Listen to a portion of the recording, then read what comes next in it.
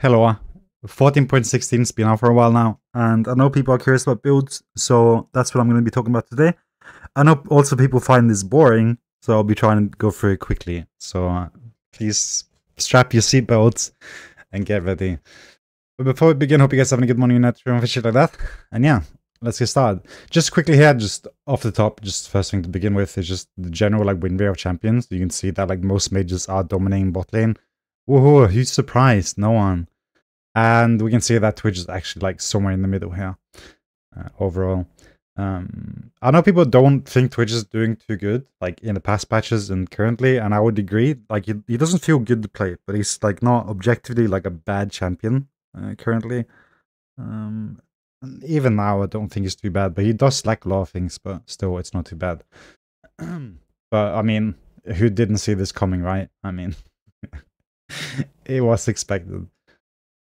So yeah, if you really want LP, you can play these champions here, but at the end of the day, we have Twitch. So let's look at that.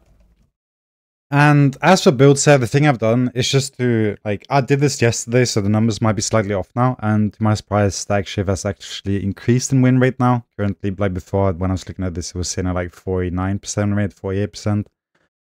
But what I like to do is get rid of the Doom games. And what are the Doom games? Just so everyone understands. The Doom games are where you'll play a game of League of Legends, you will get Blade of the Rune King, Collector, Infinity Edge, any of these items, but the game ends before you get your second item.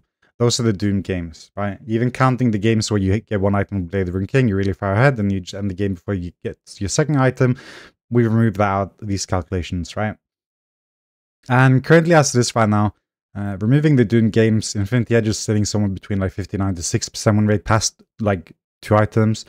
I didn't look at Kraken. Collector's sitting at around 56%, slightly under Infinity Edge, and then under that we have Blade of the Rune King, roughly around probably 54 55%. So it goes in that row. Infinity Edge 59 60%, Collector 57 58 56, Blade of the Rune King 54 55, and statikk shiv probably sits around 50, actually higher now. Maybe actually could take a look at that, but I'll post that in the comment section below, as I'm sure people aren't really interested in that. But so far, Infinity Edge has the highest win rate past 2 items, Collector second, Blade of the Rune King or statikk shiv third, and then whichever one fourth, right? So that is it. And as my take on Collector Infinity Edge first, I don't think it's bad. I have been trying Collector and Infinity Edge first in the past, and I have definitely been playing some Collector now. And yeah, I don't think they're bad.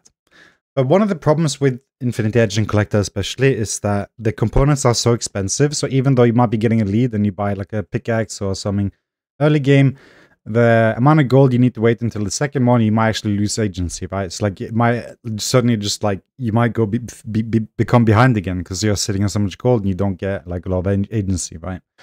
And that's not really a problem that Blade of the Rune King or statikk shiv has. The build completes very fluidly, where you can just buy item after item after item whenever you recall whatever you might need, whereas Infinity Edge and Collector struggles in that regard.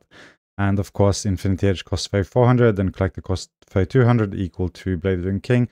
So Collector is definitely a little bit cheap to finish. So just my general sense here, if you're playing Collector or Infinity Edge first, I think I would aim for Collector first, especially if you're ahead, because Collector gives you money as well when you kill someone.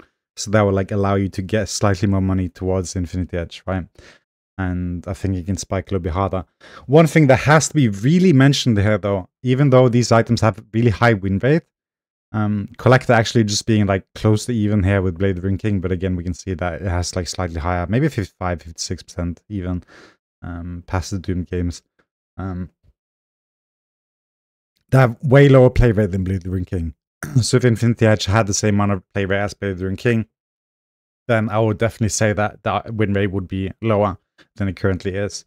And that's something that can't be understated. It's even though, Infinity Edge past one item 60%, crazy, that sounds so good, right? But in reality, most people that go Infinity Edge first are already having a big lead. So the win rate is already skewed because people that are winning or doing well are buying Infinity Edge, right? So yeah, I don't think that Collector, Infinity Edge, or any of these items are bad. However, you can definitely go them. One thing I urge people to try is stack shiv. But before that, there's a couple of other things I want to go through here. And the first one, I don't know how to put this into like context where the video itself will just flow well, but if you close your eyes and you just imagine like the perfect build, right? Like what stats would you want, right? Like things that comes to mind, good damage, like high AD or like decent amount of AD. Unless you were like a 90 attack fan, then you would want 100% crit, right? Other things you would want is good attack speed, possibly movement speed, and lastly, you'd want lifesteal, right? And that is a problem, especially these items like Kraken and Statikk Shiv has. It's like, where do you fit in the lifesteal? Because while still hitting 100% crit. Because if you go this, then you go lifesteal item, then that also doesn't have crit and you don't reach 100%. And that's definitely a problem. And one way of solving that problem could, of course, be to go Bloodline. But one thing that also has to be said is that stat value-wise, Bloodline is actually less worth than Alacrity. And I find it really hard to make the switch over to Bloodline. Even though I do think that the actual like cost of lifesteal is like a lot high. Like the value of lifesteal is very high. So like, but just in terms of like gold, like how much it costs to get lifesteal, then Alacrity was like 570 gold worth, and Bloodline is somewhere around like 540 or something. I don't quite remember the math yesterday, but yeah. Anyways, that is the problem, right? Like completing a full build that like just seems nice. And I will say that I have gone stack shiv yesterday and I didn't end up losing that game because I didn't have enough agency to carry the game. I did also get griefed by the hacker stealing my farm like the entire game. It was really frustrating because I had 100% written on that account. And the hacker just got really mad, so he took all my farm and I couldn't play the game. Even though I had like 16, 17 kills, he just refused to win. So it was really frustrating for me. The one thing I did lack when I went stack shiv is just that feeling of like just complete agency, right? Like that's solo warrior, like Rambo, right? Like then you want to have everything to take care of yourself, patches, like band-aids, everything, right? It's like some lifesteal. Like Blade King is definitely like a really nice item that complements any other item that you might get. Just because of the balance of stats that it gives. Of course, it's nerfed now, which is depressing, and I hope that we'll see some changes in the future towards this item, as I do really like the attack speed and AD and lifesteal and just everything that it gives. And still, I would recommend, like I think like last IM even, like Blade King, if you're going any of these other ones, will still be a nice item. But yeah. Starting about Statikk Shiv, why this is a good item, or like why it's an interesting item, and I will show you now. Clicking on Blade the Rune King, you can see that it finishes like roughly around 30 minutes in game, right? And on your next item, Hurricane finishes at 19, Collector and Infinity Edge both finish around 20 minutes in the game, right? It's like 19 minutes, 20 minutes is like on average when people complete these items. And looking at Collector, the average for completion of the next item is 19 and 20 again.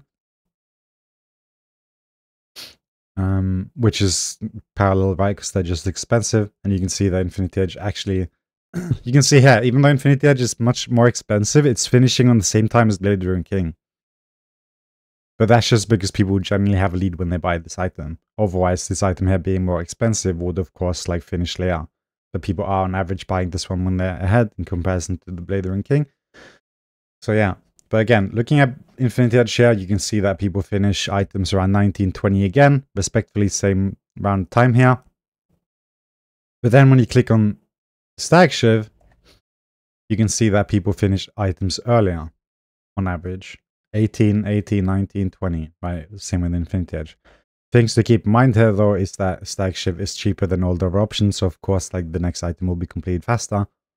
But I do generally think that people on average will finish items faster with Statikk Shiv first, just due to the farm that you get from it, and like just how it makes your farming easier.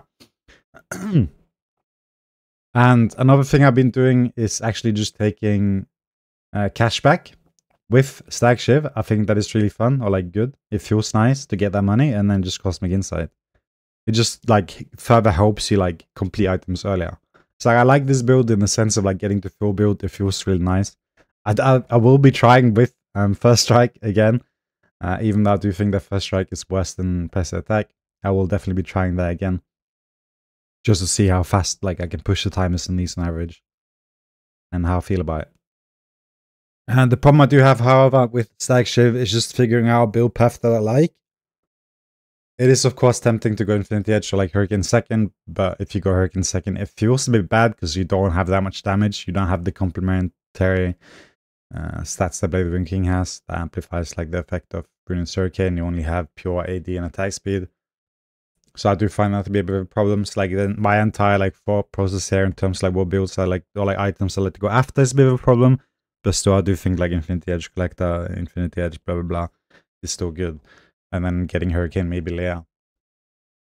So everyone watching this video, just generally speaking, I do recommend you to just try. Give statikk shiv a little bit of a try. See how you like it. It is of course very different, but it does give a lot of attack speed and AD, which I do like very much. As well does it give some movement speed, which I also do like. As for anything else, I don't really have anything else to add. I do think that Blade of the King is still viable, and that is about it. As for Collector Infinity Edge, I do think, generally speaking, like finishing Collector first and then Infinity Edge probably feels nicer. I really like the Collector into Infinity Edge, into LDR or Mortal Reminder third. Like that feels really nice, the damage I get then. And you can see that the win rate past this year is actually doing quite well. And then after this year, of course, I like to get my Hurricane. And after that, it's either like Bloodthirster or Blade of the King. So yeah. Those are just my thoughts and everything on the items currently. Again, I would like to see a lot more play rate on statikk shiv. Just like we had before with first track, it didn't have enough play rate. It had very low win rate, but then eventually people just caught on and realized that it's actually pretty decent. So yeah. Give statikk shiv a try. I know it's not really like something new and it's been nerfed quite a bit, but still I think it's quite good. I look here, 45% attack speed, compared to 25, 55 AD, 5 AD more. And just finally, I can show you guys something interesting here. I mean, it's not really interesting, it's no brainer. Let me just open my videos quickly. So you don't get expectations up. Let's see here. Not that one.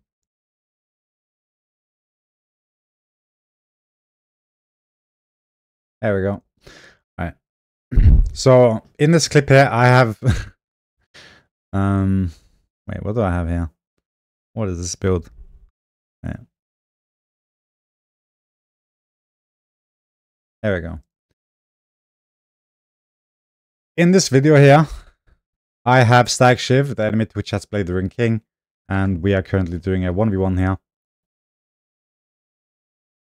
And although I do think that I attacked before the other Twitch, you can see that it's no ult because it doesn't really make a difference. You can see that the Twitch with Blade of the Ring King wins, right? And the other clip, just out of curiosity, is actually the same stats as statikk shiv, or like just roughly the same stats. As you can see here, I have 2 daggers, boots, BF sword, and lifesteal. So like I have more stats than the Blade of the Ring King.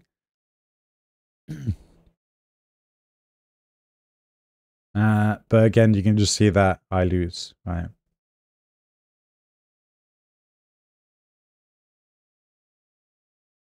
So, I mean, it's not to understate the power of Blade of the Ring King. And just lastly, one thing I just want to mention is that Infinity Edge and Collector is actually like underrated versus mages, just being able to hit hard.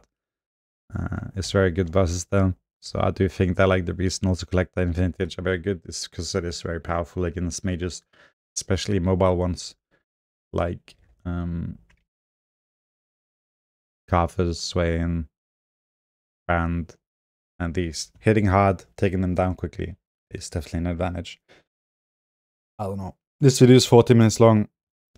I have no idea how to compress this. I could do this to take again, but again, if you're interested in watch it all, if not, it's good. Hope you guys continue to have a good morning. Let's try and fish like that, and take care. Peace.